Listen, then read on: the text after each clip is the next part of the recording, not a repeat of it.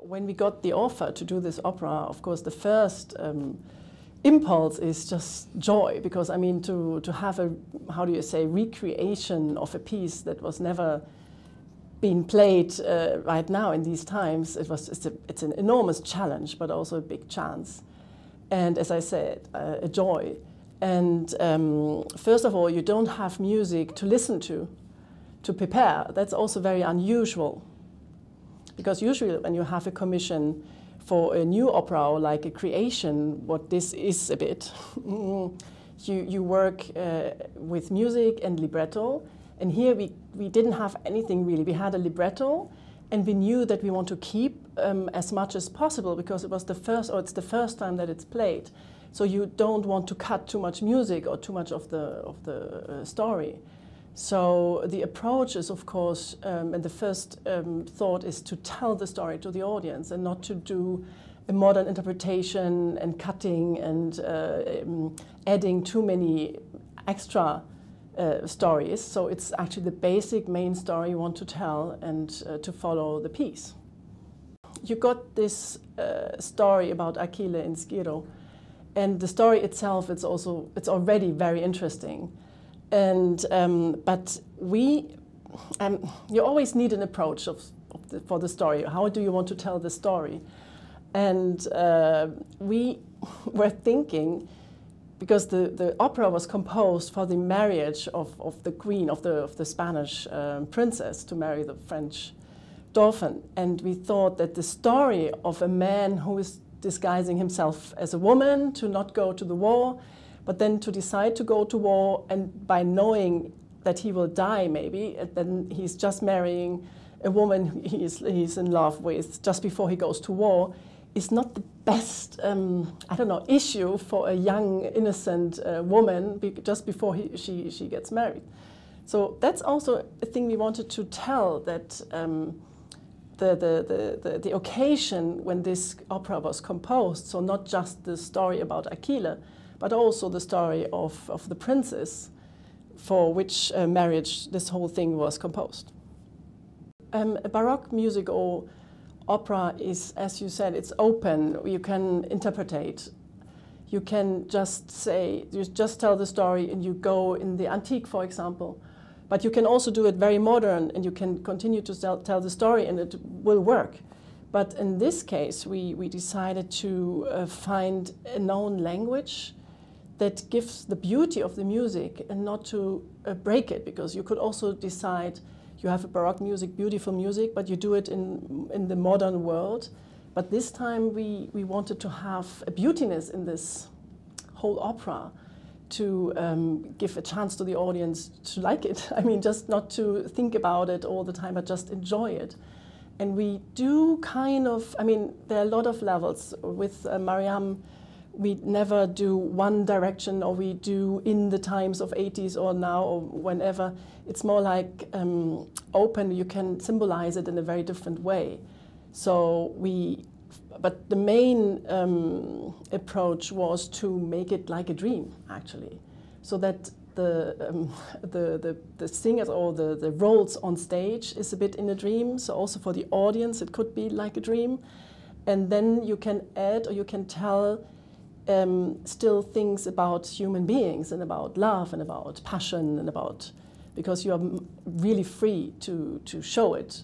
Because in a dream you can just jump in between scenes without too much explanation.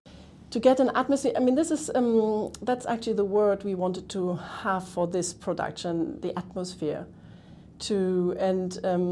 As I said, that we wanted to bring the story of the princess, of the Spanish princess, for this opera was composed for her, for the marriage, that we wanted to keep these two times to bring it together. So we have Achille in antique, but we have also the princess in the 18th century. And with the set, we tried to create an atmosphere or an environment where both could be. So, and we were looking, we did a research of what can we do, how can it be? And then we thought it's quite interesting that in the 18th century, especially the rich houses, the kings, and they made kind of, how do you say, love grotte, I don't know the English, a grotte, that you do like a love grotte for, to play in and also to have romantic moments. And that's actually how we start. So you see this little princess just before her marriage entering this kind of, is it artificial or is it real? Is it a dream or not? And then suddenly you have these people from the antique coming in, and you can think, is it her dream? Or is it real? Or is it a play? So all the interpretations are very open. And the atmosphere is, of course, more dreamy. And also for the costumes, that was a decision. And because it's very tempting to kind of break it and to say you have a wonderful atmospheric environment, but you do human beings from today. But we definitely wanted to have the antique people in it and the mythology and this dream effect. So we wanted, and it was a challenge for me as a costume designer, create an own world.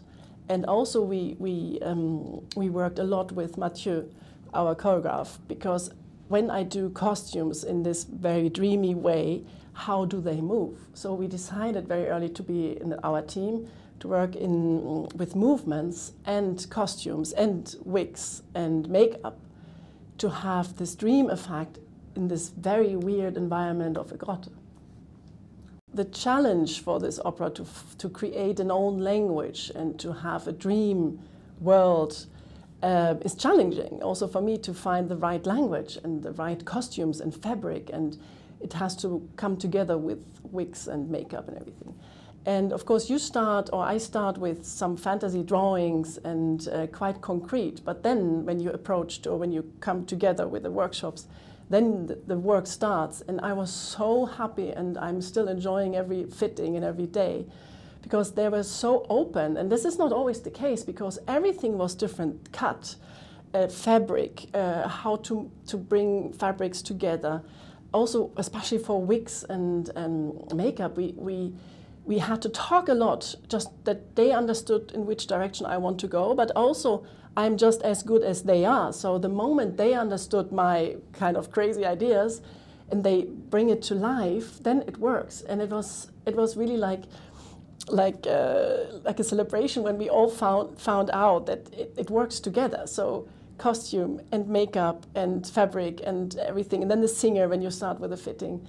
That they all were so open to do experiments and to not go the safe way or just the normal way when you do a dress or wig. So they had a lot of hours, I think, just to find out just how they can show these ideas, and it was just a joy. It was just pleasure. I wouldn't say there's a classical element in it. As I said, it's the decision that you do costumes, especially because I think the easiest that you say it's a classical or historical or modern interpretation of the directing team are the costumes. So if you're very clear, if even you have a black box or you have a grotte or you have a realistic set, the moment you have costumes in Rococo or you have costumes in modern, that shows a bit the time. And we are losing this, so we don't have any timing. We have antique meets Rococo and meets fantasy. So I think you cannot say it's classical, but I think that people, they expect something more classical, can be happy. And people, they look for some modernity because of interpretation, can be happy because both is in there. So it's not just what we know, it's something new, and let's hope that the people enjoy it.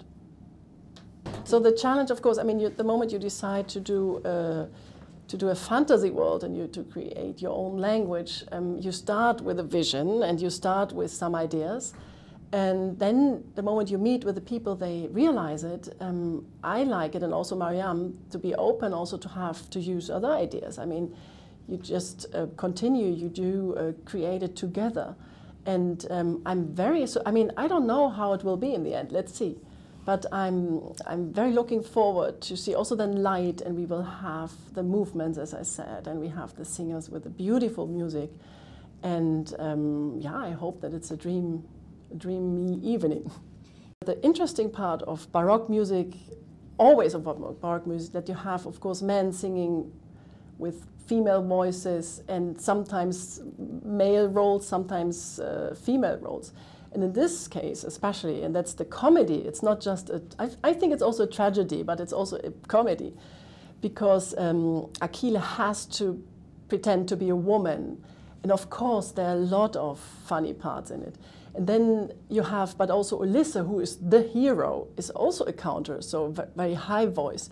And you meet with these voices, it's so interesting. And then you have the prince who is asking the princess to marry him. He is a boy, a man, but he's sung by a woman. So again, there's a double mixture of genders. And that's actually the nice part of it, that it's not difficult, it's more interesting, and also for the singers to play with this. The concept or the idea of the whole opera is that we start with the princess, the Spanish princess, and we want to end with the marriage, actually, and the whole royal family is coming. And we want to end in a tableau, so that we have followed the story and the comedy and tragedy of love and marriage and war. And we wanted to end in the historical context.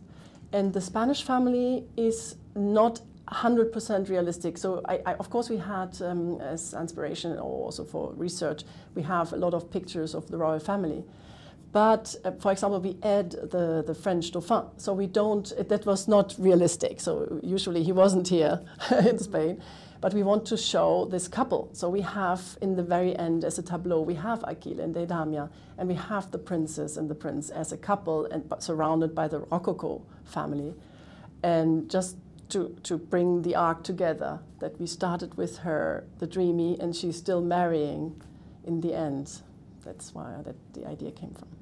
It was so inspiring to do, especially this project here, to have the chance to do a creation of a Baroque music with workshops that work like this, because also the set is very delicate and very not easy to realize, and everybody gave everything into it, like finding the right material, finding the right workshops to do it, and never stopped like believing in it.